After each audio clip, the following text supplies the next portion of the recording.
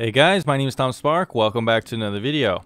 Today we're talking about, what do you do if your VPN that you've using or been using or just bought doesn't work with the streaming service that you want it to work with. All right guys, so with VPNs there are a lot of problems actually with streaming services. Certain websites like Netflix, Hulu, other websites are very strict with how you appear to them.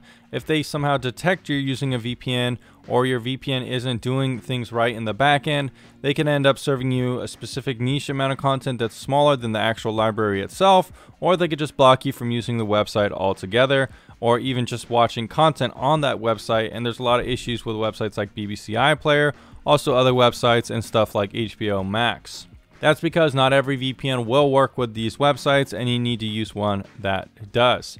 Some of my popular options in Tier 1 all work really well. The thing is, with something like TorGuard, you are going to need that streaming bundle, whereas with something like WeVPN, it comes built in. And that's why I primarily recommend WeVPN as the best streaming option nowadays. If you check out WeVPN, you could get 10% off with code TomSpark.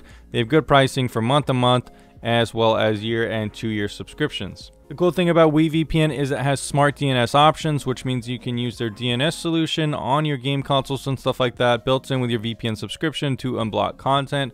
I made a video on that and it works really well. One of the best things about WeVPN though is I think they have the best streaming compatibility with any streaming services. So look at all the websites here that they unblock. They unblock tons of Netflix locations and everything like that. So if you are having some issues with a popular VPN like Express, Nord, or some of the other ones, I do think WeVPN is a good one to try out. There are a lot of people who have issues with some of these other services and come to WeVPN and find they don't have that issue anymore. Additionally, you can even let them know on their Discord, live chat, or ticket system that you are having problems, and they will fix it right away. It's definitely one of the forefront options for streaming and unblocking services that other VPNs could be having issues with.